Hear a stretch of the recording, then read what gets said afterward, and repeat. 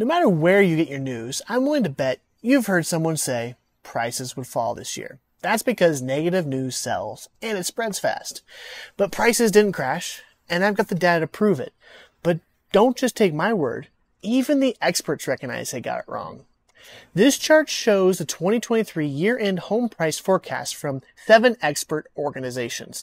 It includes both the original 2023 forecast they released late last year and the latest revision that's available. Here's what I noticed when I look at it. All of their original forecasts said prices are gonna fall. Those are the ones in red. But look at their current forecasts. You don't see any red, do you? That's because none of them still think prices will fall. They all say that by the year end, prices are going to net flat or show positive growth.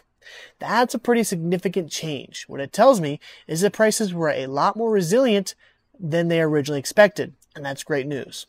I can help you stay ahead of the next round of negative headlines so we can stop the fear before it starts. I also know what exactly is happening with prices right here in our local market. So let's connect, and I'll give you the latest information. I'm Frith with eXp Realty. Thank you for watching. Subscribe and follow for more.